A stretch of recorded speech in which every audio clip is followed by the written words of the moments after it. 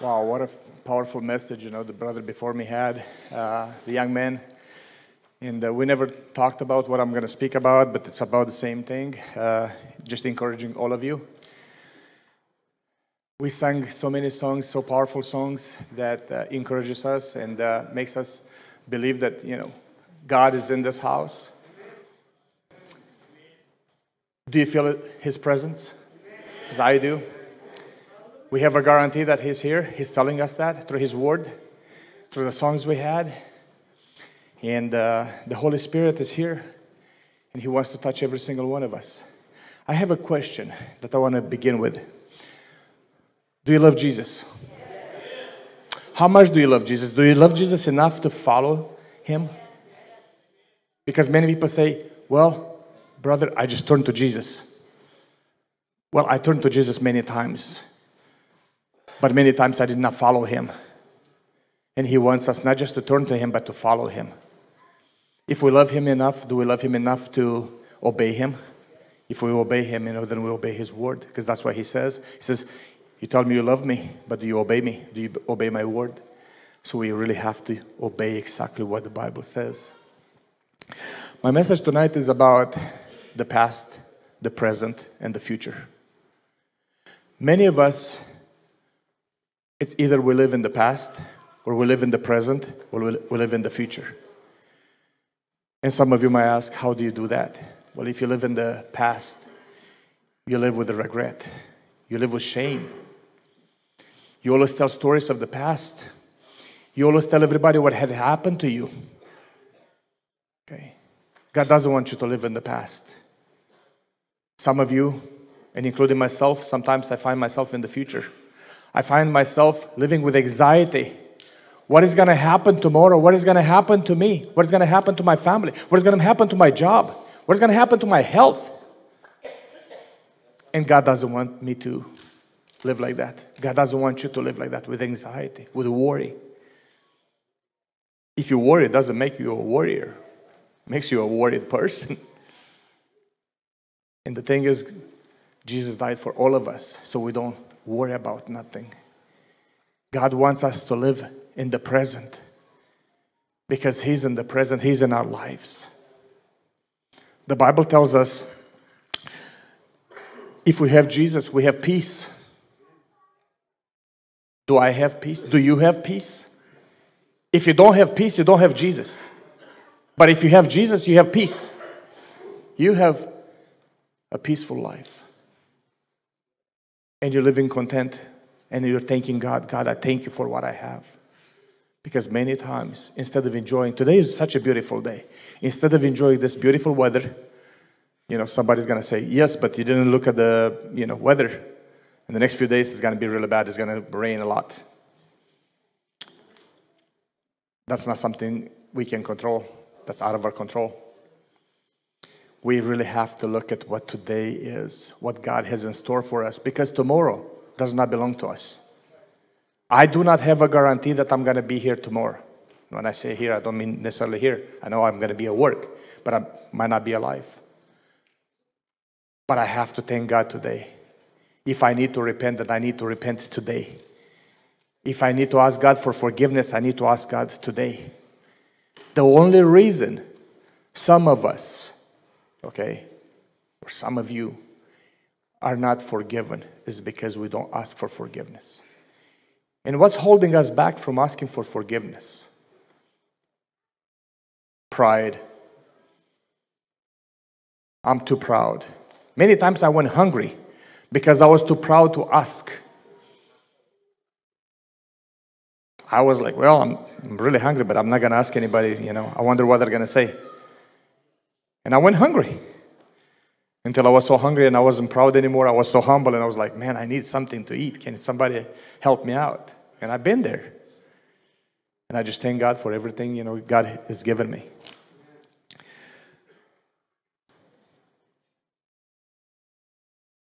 If we look in the Bible, every single miracle that God has done, first, what did He do?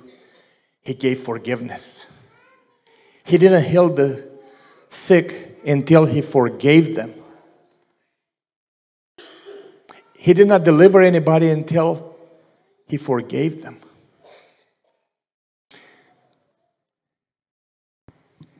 Lately, I've been using glasses to be able to read. Some people say because I'm getting old. Usually my kids say that to me. But, I'll get them back about 40 years from now. I'll ask them, how it's like to be old.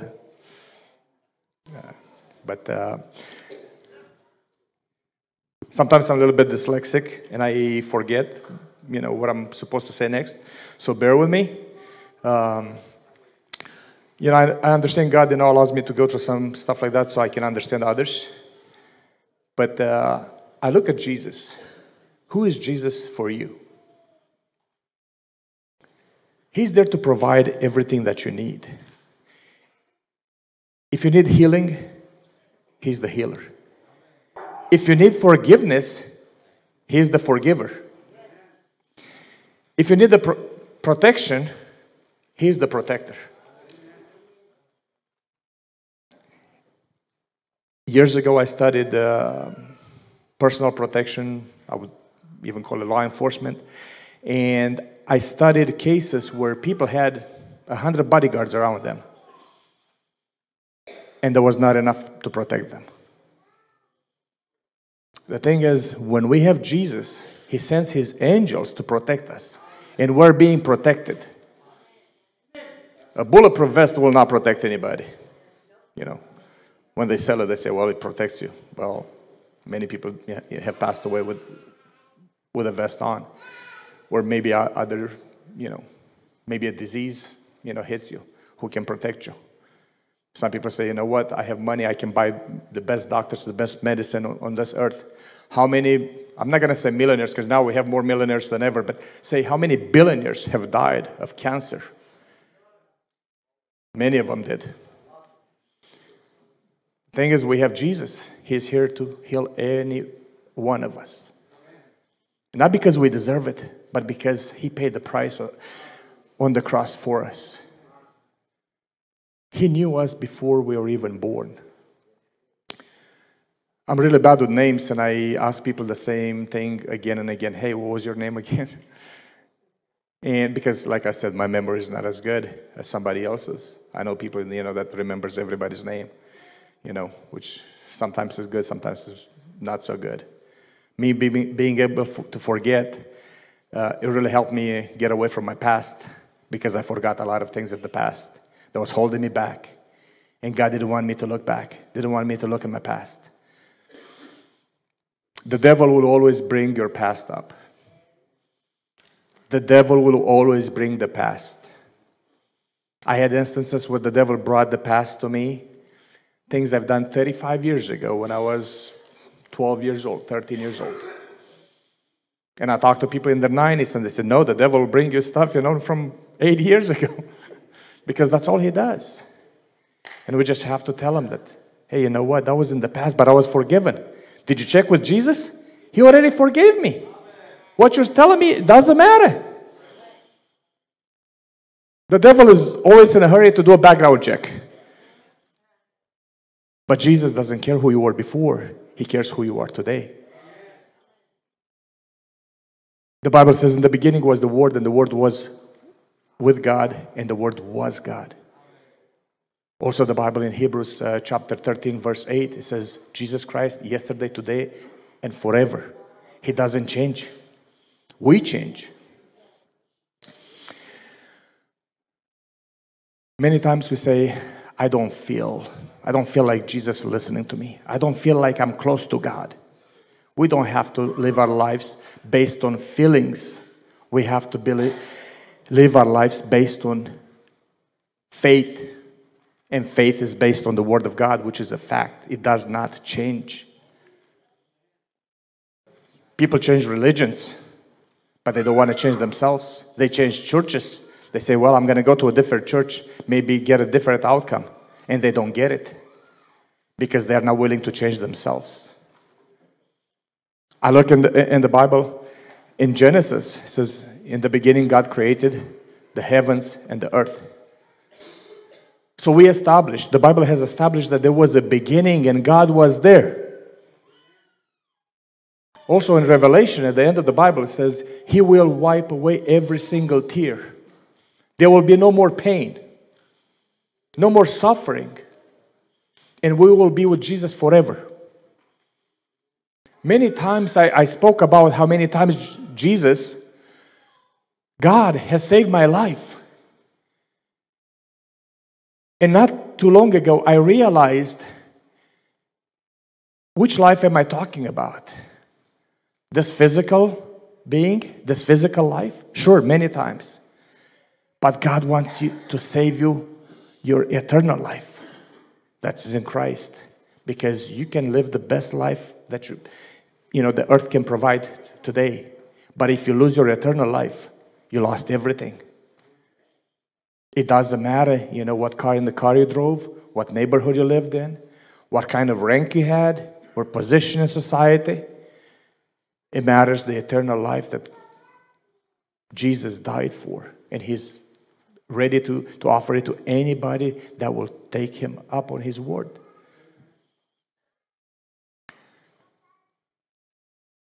I remember talking to somebody and they said, well, Brother Lucas, you mentioned something about going to the Super Bowl, but I didn't get the whole thing last time. Can you say it again? And I said, well, maybe I'm going to repeat it this time. I said, say, for instance, if somebody offered you tickets to the Super Bowl. And they said, well, they're at the gate. Just go over there and they're waiting for you. Would you go? Why not? It's a chance to, see a Super Bowl if you like football. I'm not much of a football fan. But you would go. You take them up on it. If it was somebody you would trust, right? Somebody that never lied to you. Well, here we have Jesus telling us, just trust in me. That's the only thing God cannot do. God cannot lie. It is impossible for God to lie. Everything else is possible for God to do. When the rich man was asking about going to heaven, and because his heart was with his riches, the answer from Jesus was, everything is possible to the Father God. Everything is possible for God. He just wanted to show how powerful God is, and anything is possible for Him. So if any one of you says, you know what, you don't know me, you don't know my past. Well, God knows your past, and God loves you. We learn to love the things of the world. And the Bible says, do not love the world or the things of this world. And yet we do. I came to this country 33 years ago. I spoke no English. I only knew how to count to 10. That was about it. Now I know how to count to probably 100 or something. And I told myself, you know what? This English language is so hard, I'll never be able to speak it. But I prayed about it. Within a few months, I started talking to people. And I was like, wow, they understand me. They're actually answering me back. So it was a struggle. It wasn't just for me, for many of us. Some of us need, translators. And when we pray to God, it doesn't matter what language we pray in. It doesn't matter if we pray in English or Hebrew or Swahili or whatever language it may be. He's the one that understands us. Sometimes if you just meditate at His word, He understands you. He knows your pain. He knows your suffering. He knows exactly who you are. That's what's so amazing about God. That He's ready, to receive every single one of us. Many of us, we go through suffering because this is life. But we look at the future, what God promises us. There will be no more suffering, no more pain, no more crying. 15 years ago when my daughter, and I mentioned this before, some of you heard me, some of you have not. When she was diagnosed with cancer, stage 4, there was nothing the doctors could do for her. You heard people say, well, the doctor gave me 2 months to live. Well, they gave my daughter about 8 hours. It was in the evening, and they said, she's not going to make it till morning. She's here today. She's standing back there. So God is amazing. Have you ever felt abandoned? You can raise your hand. If any one of you have ever felt abandoned. I felt abandoned, and I was abandoned by people. When the team of doctors that came in to tell me the bad news, there's no good news, there's nothing they can do for her. She's so weak and that there's no life. And out of their experience, she's not going to make it till morning. Because she's so sick and she's so weak, they cannot give her any type of medicine. Not even for pain. And they said, if we give her anything for pain, because she was hurting so much, and I asked them, please give her something, she's not going to be hurting anymore. And they said, if we give her anything, she's going to die. This way you have her probably until morning. And it was just me and her. Or her and I, to speak proper English. And they left. I felt abandoned. But then God stepped in. I felt His presence. And He said, it's not too late. Because I'm the God of yesterday and today and forever. I'm the God of 2,000 years ago when I was healing the sick. You read in the Bible, you know, He healed so many people. He says, I'm the same God that raised Lazarus from the dead. Lazarus was dead for 4 days. It was not too late for Jesus. He says, I'm the same God. So it's not too late for me. Anything you ask in my name, I'll give it to you. And there,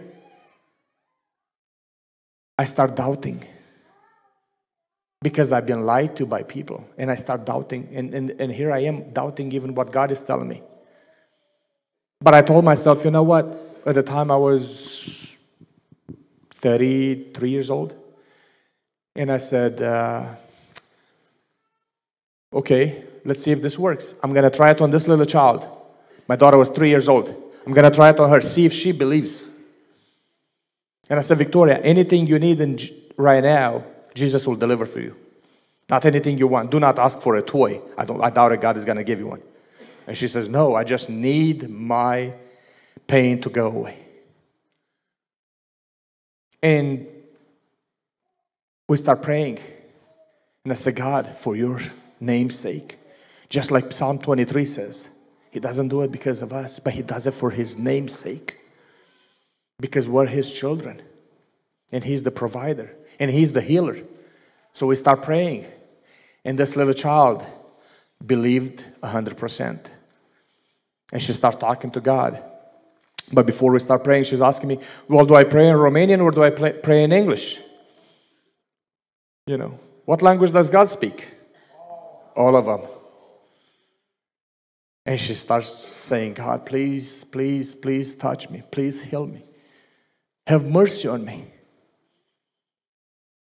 And that's all it took. But it took faith. It took faith.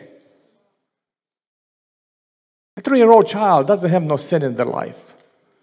There's nothing, stopping them. And many times, what's stopping us? It's our sin. Because instead of looking at Jesus on the cross, that He died for all of us, we look in the mirror. And when you look in the mirror, you see your sinful person. When I've done something wrong, I look in the mirror and I was ashamed of myself. And I said, God, you know me. You know everything about me. How can you still listen to me? You know what God is telling me? It's because Jesus died for you. He loved you so much. Many people like statistics. And one of them says, well, and the Bible says about 365 times. So for each day of the year, God is telling you, do not fear. Fear not. And many times we're afraid to even ask God for something because we're afraid of not receiving it. And He says, ask and you shall receive. Knock and it shall be opened for you.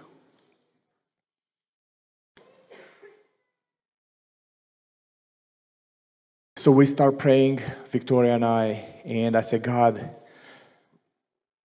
right now, what's the most important is for her pain to go away.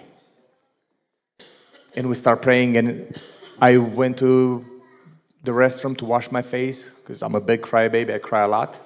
There's no shame in that. Amen. Amen. There's no shame in it. Because afterwards, after God healed her, there was so many times that I cried out of happiness. And I said, God, I thank you. Now my crying is for joy. And I said, right now my daughter needs healing. And I'm asking you today, what's the most important thing in your life right now? But right now, is to be able to breathe. That's what keeps you alive. When I was about 16 years old, I was diagnosed with asthma. And I couldn't breathe. Instead, I had an inhaler, and I couldn't leave home without it. They said, if you have an asthma attack, you're going to die. And my dependence was on that thing, on that inhaler. I said, God, I don't want to be dependent on that. God wants us to depend on Him. Doesn't want us to depend on medicine. Doesn't want us to depend on drugs. Doesn't want us to depend on doctors. Especially nowadays, since they are so expensive. And God is always there. My little girl, when I come back into the room, to go back to my story, like I said, my dyslexia sometimes kicks in. I go back to the room and she says, Dad, I'm not hurting anymore. Jesus touched me. By the way, I'm hungry. She hasn't eaten in a couple of days, so she wanted to eat something. And that was the process. So for about 4 months, I stayed there with her. And I've heard a lot of people cry. I've heard the alarms, go off in the morning. The team of doctors, rushed in, and it was too late. I could hear the parents screaming. Their little child passed away. And I was asking myself, God, why them and not me? I'm not a better person than those people. But God's mercy and His grace was bigger. And we all need God's mercy and His grace. And I'm not speaking of stories I've heard. I'm speaking from reality. I'm speaking from what I lived. And sometimes it's still a struggle. Because I ask God, for something this big, and He delivered. And sometimes I'm afraid to ask God for something small. I'm afraid to say, well, God, I'm asking for this, but I'm not sure if you're going to do it for me. If it's necessary, God will do it. But you just have to believe in Him. You just have to trust Him. God is ready to deliver anybody from any type of sin, any type of addiction. And I don't want to hear this, well, this is who I am. No, this is who I was. I'm a changed person in Jesus Christ. Philippians chapter 4, verse 13, I believe it says, I can do everything through Christ that strengthens me. We can say that, all of us, I can do everything through Christ that strengthens me. God is the one that gives us strength. Way too many times we live based on feelings. I don't feel like it. I don't feel like praying. I don't feel like... Well, we just have to live through faith. We don't know what tomorrow brings, but we know God is in control. Amen? Amen. He was in control from the beginning, and He's going to be in control until the end. Many people watch the news and they say, well, what if? What if this war is going to start with different nations? I'm not going to name anybody because I don't know what the future brings, but I know God is going to be in control. What if they're going to send a rocket and it's going to do so much damage? I'm not going to worry about it because God is in control. What if we're not going to have enough food? Well, God provided for His people. We are His people. You are His people. If you don't think you're a child of God, if you have not given your life to God, today is your day. Today you can become a child of God. Today God wants you to come to Him. He fed His people for 40 days? No, for 40 years. Out in the wilderness. For 40 years. Every morning they would wake up and there was food. Every single day. They didn't skip days. They didn't say, well, there's a ration. No, God gave them enough for every single one of them. About 17 years ago, I had a anxiety attack, and I was afraid of, what if I get sick? Who's going to take care of my family? And God told me, do not worry.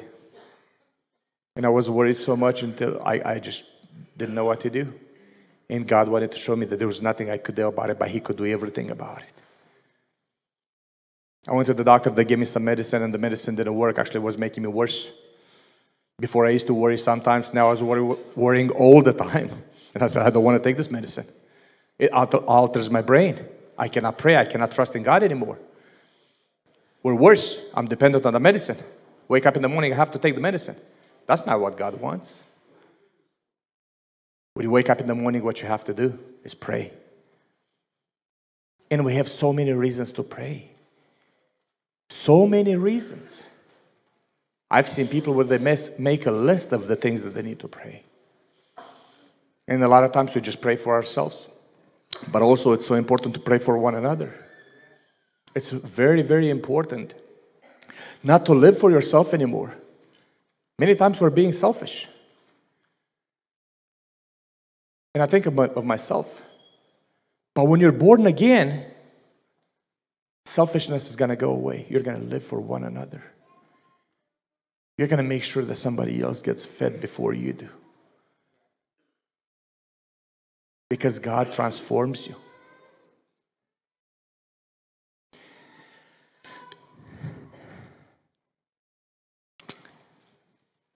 We hear the saying that, and I've heard people tell me this, why don't you act like a Christian? The thing is, do we need to act like Christians? Nope. God doesn't want actors. God wants people to live like a Christian. To obey God. That's what being a Christian is all about.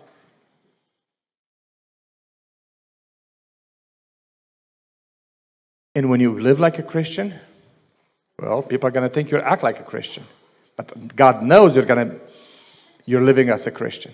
God knows that you're not just a fake. You're not just a movie prop. You are a real Christian.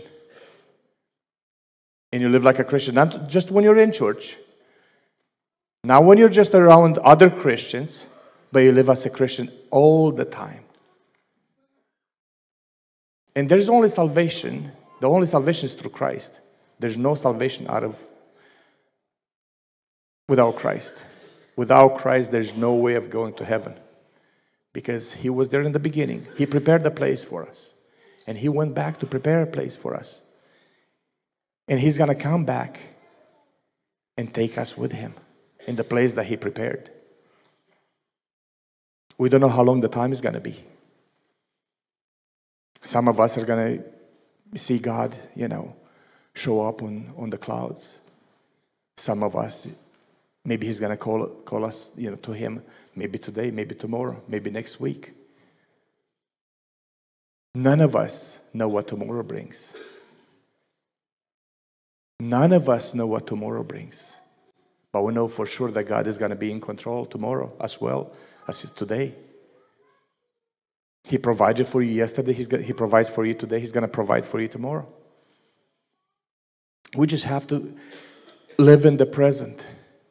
We have to be at peace with God. We have to be full of joy. And I say, God, thank you for being here today. Do not have anxiety what tomorrow brings.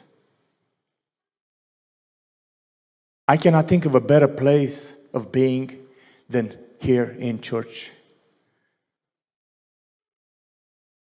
I love being in church, and I want to say something. I'm afraid of coming up here. That's why I don't come here very often. It's not an easy place to be because I have a responsibility. Everybody has a responsibility. When you come up here, it's not my opinion. It's got to be the Word of God. And if my opinion differs from the Word of God, please do not listen to me. But we have to listen to what the Word of God says.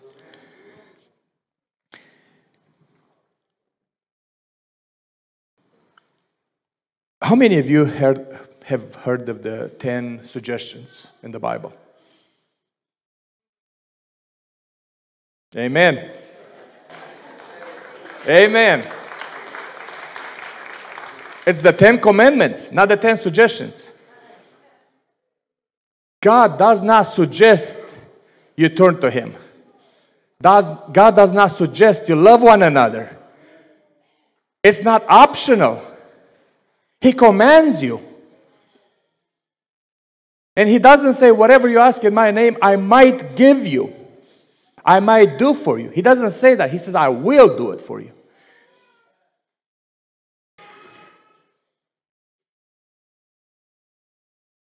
So He's not suggesting that we turn to Him. He's not suggesting, well, read the Bible. If you believe it, then it's okay. If you don't believe it, it's fine. No, it's not fine.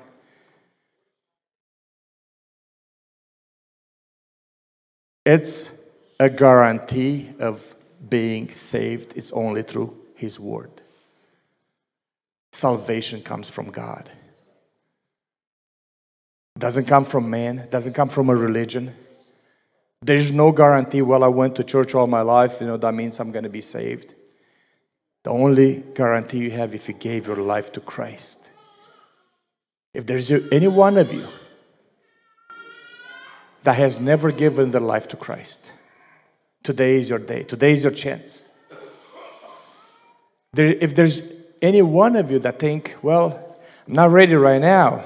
I'll probably do it a week from now or maybe a month from now or probably next year. You might not have that chance. A coworker of my dad was telling my dad, this is years ago, he says, you know what? I'll become a Christian when I retire. He was a truck driver like my dad was. He never got to retire. He was a good man, but he didn't give his life to Christ. And it wasn't just one, it was many of them say, one day I will, one day I will. That day is today. We have the pastors ready to pray for you. We have the deacons ready to pray for you. God is ready to receive you. Are you willing to receive God 100%? Not just turn to God. Not just say, well, I've been there before. Are you ready to follow God? Am I ready to follow God into everything that He's asking me to do? That's the question. Are you ready? Well, we're ready to pray. So if you guys want to stand up, so we'll get ready to pray. And if any one of you wants to come up here, please do it. In Jesus' name, I ask you, do it today. Tomorrow is not your day. Next week, it might be too late. Nothing is guaranteed. Tomorrow doesn't belong to us. Today is our day. If you heard the calling from God, do not harden your heart. Come and follow Jesus. Come and follow Jesus. He's ready for you. And we know how much He loves us. I heard this little child says, I know how much God loves me. He loves me this much. Is it true? Yes, it is. He was hung on the cross for all of us. So we may receive Him today. So we may receive salvation. I hope you understand the calling that God, has for all of you today. And I just want to say thank you for paying attention. God bless you.